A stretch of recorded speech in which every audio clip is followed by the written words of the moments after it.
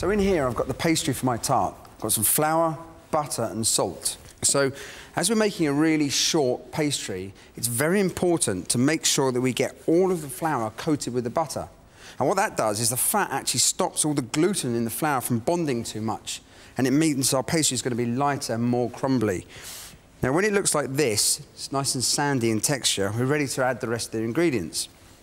Now here I've got some icing sugar, vanilla, just slice the vanilla pod in half, just scrape the seeds out and add them to the bowl. Vanilla works really well with high butter pastry. Here's some lemon zest, so add that in. Finally, eggs. Here I've got 2 whole eggs and 2 yolks. Now we need to combine all of the ingredients, work as quickly as possible. Once all the ingredients have been mixed together, the dough will look like this. At this point, we need to wrap it in cling film and place it in the fridge for half an hour so that the butter can harden up and also the gluten will relax. And that'll mean that when we come to roll the pastry out, it'll be less elastic and make for a much lighter pastry case. To roll the pastry out, flour a large sheet of parchment paper. Place the pastry on top and dust with more flour. Take a rolling pin that you've chilled in the refrigerator and push down on the pastry, turning it as you go.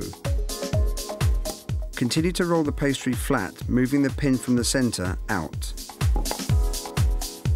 When the pastry is about 1 centimetre thick, dust with more flour and place a second sheet of parchment paper on top. Keep rolling, aiming for a thickness of about 5 ml.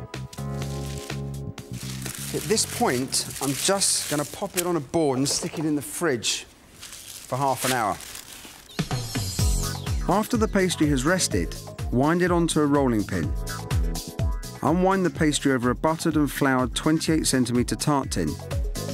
Gently push the pastry into the base and edges of the tin. Line the pastry case with the sheet of parchment paper, but first scrunch it up. This will help it lay better. Instead of baking beans, I prefer to use coins. With metal on the bottom and the top, you'll get a nice even cook. As the pastry and filling need different cooking times, start your tart case off early. Bake it for 15 to 20 minutes in a 150 degrees centigrade oven. I really wanted to accentuate the nutty character that I found in golden syrup. So, in here, I've got some butter. The pan's on medium heat, and you can hear that it's sizzling. Now, what we're doing is bringing the temperature up, and all the caseins and proteins in the butter are going to start cooking. Now, it's very soon develop this wonderful nutty aroma.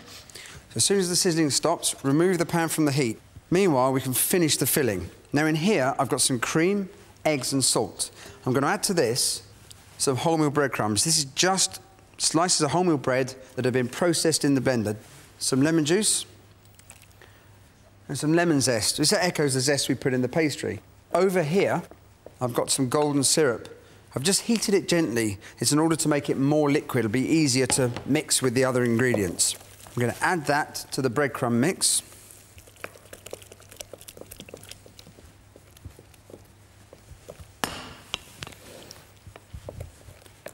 Finally, the nutty butter. Pour into the mixture, straining the brown bits. Mix well to thoroughly combine the butter. Transfer to a jug to make it easier to pour. Now half fill the casing and transfer to the oven. Then add the rest of the filling. You'll find it easier this way with less chance of spillage. Bake for an hour at 150 degrees centigrade.